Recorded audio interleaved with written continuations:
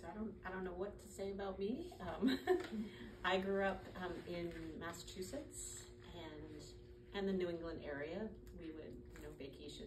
We would vacation as far as New Hampshire sometimes, not very far. And I went to seminary in Boston, and this was not my first career. I started off when I graduated from, I always say, the University of Vermont, because Helen Letty is also a graduate of the University of Vermont. She's very proud of that, so she's very proud that we have the same alma mater. And so I graduated with a degree, an undergraduate degree in religion and sociology, which lends itself to 0 jobs. And so I was a graduate and homeless and had no money, so had to find a job and started working as a dispatcher for a police department. So basically that meant I typed the reports. And so after about 6 months of that, I said, I can do what you guys are doing. And so they sent me to the police academy. And my first career was as a police officer. I worked for about 7 years doing that, including a couple of years of undercover narcotics work. And it was a great experience. It was, you really do learn to deal with anything that comes along, and you learn a lot.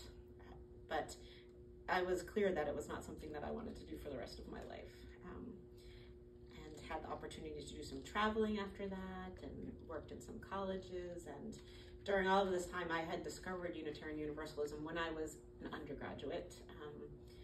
I've probably told this story before, but I was working for the first AIDS agency in the state of Vermont. And this was in 1987, maybe.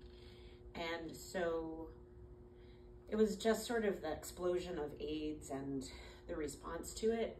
And we had a client of ours who died, and he had sort of been the poster guy for the work that we did. Like literally, he was on our pamphlets and everything.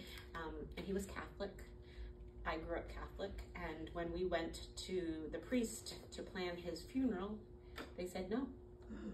They said no because he had been very out, flamboyantly out as a gay man, and a gay man who died of AIDS. And so we, in Burlington, if you know the city, there's a walking street called Church Street. And so we literally walked up Church Street to the top where the UU Church sits. And we asked them, and they opened their doors, and we did them. And that was my first taste of Unitarian Universalism.